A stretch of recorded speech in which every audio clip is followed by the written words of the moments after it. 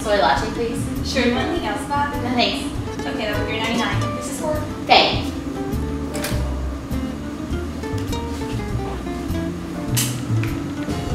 Hey, your drink's ready.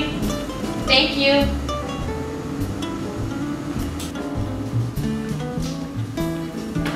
Oh my gosh, I'm so sorry about that. Let me get that for you. You're fine, Faye.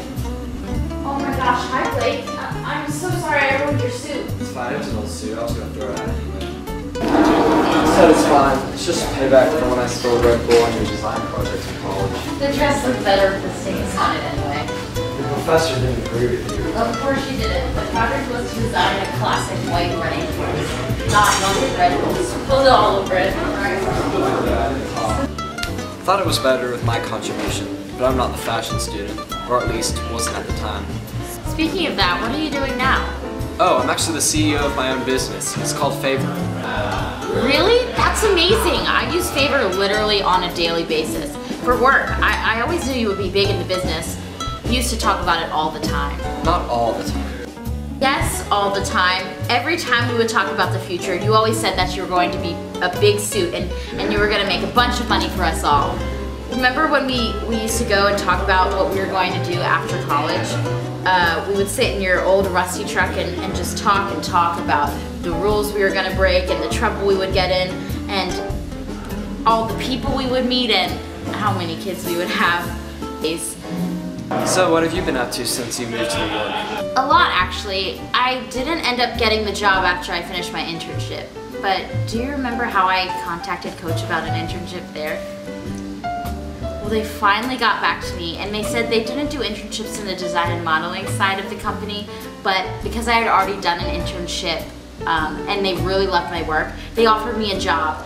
And for the last 5 years, since then I've been working and I've gotten 4 promotions, and last year eventually I got promoted to the creative director of the company. Wow, that sounds like everything you ever wanted. It really is.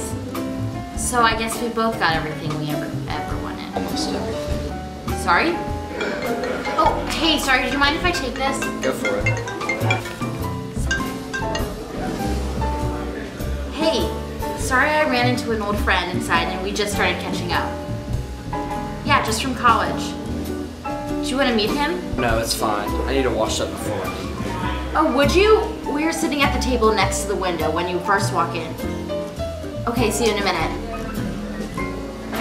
Is it okay if I introduce you to someone? I don't think I have a choice at this point, do I? Thought I'd ask. Angel, this is Blake Hoying. He was the friend from the college I was telling you about the other day. Blake, this is Angel Grassi. It's so nice to finally meet you.